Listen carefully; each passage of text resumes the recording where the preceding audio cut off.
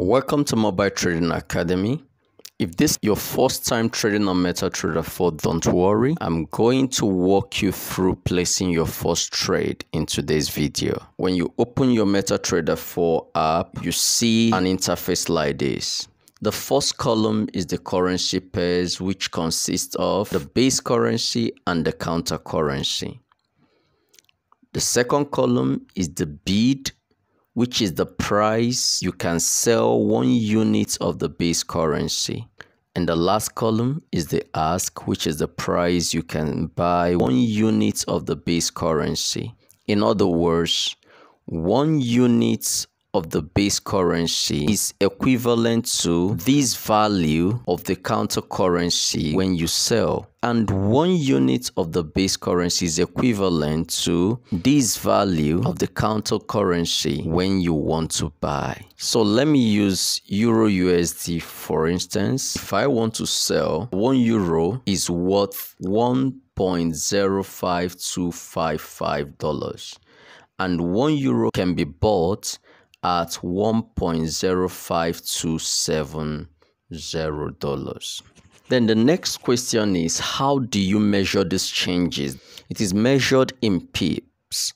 A pip is a unit of measurement that expresses the change in the value between two currencies. A unit pip is the 4th decimal place. The 5th decimal place is called the pipette. The pipette is 1/10 of a pip. For JPY pairs where you have 3 decimal places, the unit pip is on the 2nd decimal place, while the 3rd decimal place is the pipette. In Euro USD where you have 1.05255, the unit pip is 5 pips, while the pipette is 0.5 pips, which is 5/10.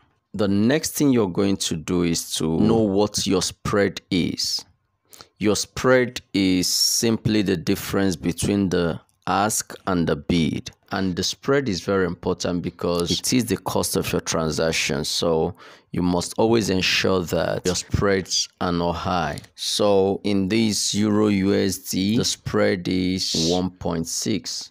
Finally, you need to understand the PIP value. 0.01 contract size is equivalent to $1,000 worth of contract, and a PIP move is approximately 10 cents. 0.1 lot size is equivalent to $10,000 worth of contract, and a PIP move in this contract size is approximately $1. 1 standard lot is equivalent to $100,000 worth of contract, and a PIP move in this contract size is approximately $10. So now that you've understood how to calculate your PIP and your spread, the next thing you need to do is just to open one of your currency pairs and analyze the chart. To place your trade after analyzing your chart, you click on New Order. You can now choose the lot size you want to trade.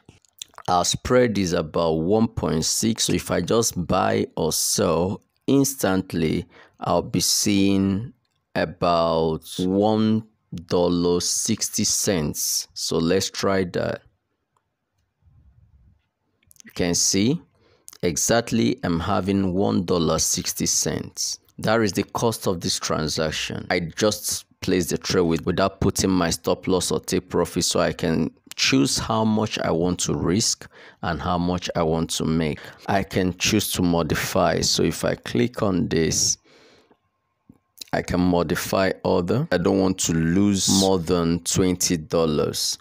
And I know that for me to lose $20, that this price needs to get to 1.0503. If the market goes down by 20 pips, then I'll be losing $20. So I don't want to lose more than $20. So if I'm willing to lose $20, then I should be targeting to make $40. So $40 from my entry price is about 1.05636. So that is, I can modify, and it's done. You can always check your charts to see what is happening. You click on here, charts. Here is the trade. So if it gets below here, you lose out, or if it comes up here, you gain $40. So you can go and sleep and enjoy yourself. The market will automatically close for you, either with the profit or with the loss. So that is how you can place your first trade. I hope this video has helped you.